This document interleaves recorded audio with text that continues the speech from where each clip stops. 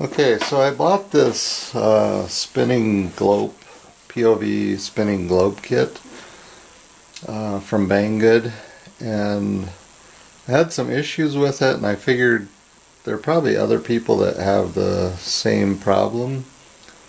So I'm going to explain what I figured out and how I was able to fix it. So this spinning globe kit has a remote control. You can select different modes. You can make the globe spin. You can there's a time clock. You can select, what text that you want to print on there. I just have my name printed on there, but I'll shut it off here and I'll show you. It's POV, or persistence of vision, and so there are really only 56 LEDs in this along this arc, and as that spins there's a sensor that senses each revolution so that it can keep the timing correct, and then it turns off and on those LEDs to create over 8,000 LED positions around this globe. So I guess first of all I'll try and explain what I found out. So the main processor, the main microcontroller chip that's on this top board that spins is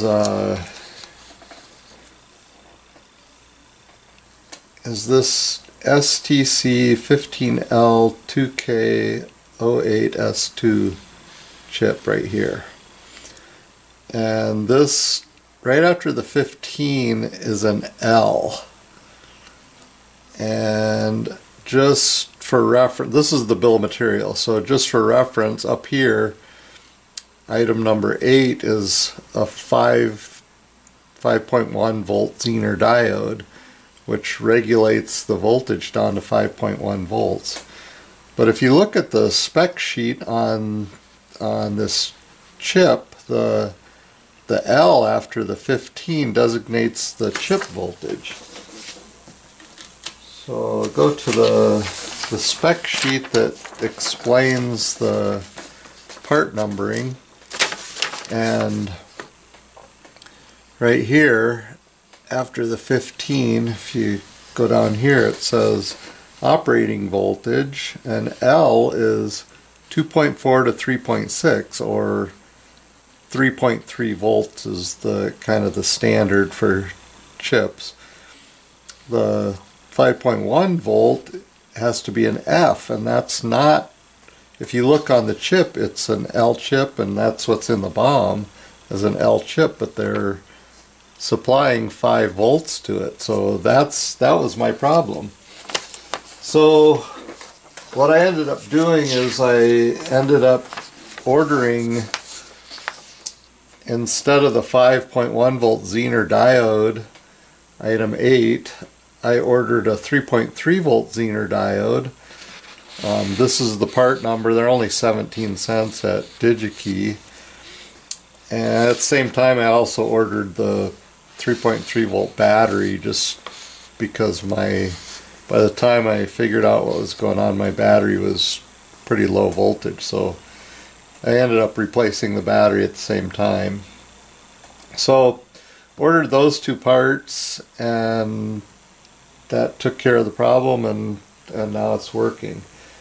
And I've got to believe, since the BOM calls out the L part, the 3.3 volt part, that other people probably have this same issue, and unless you're an electronic engineer, you may not have figured out exactly what was going on here. So anyway, I hope with those two parts you can get yours working. And the parts were ordered from Digikey, Digikey,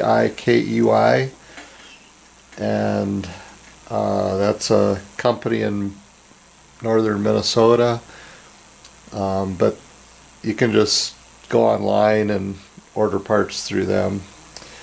So anyway, hope you get yours working. Thanks.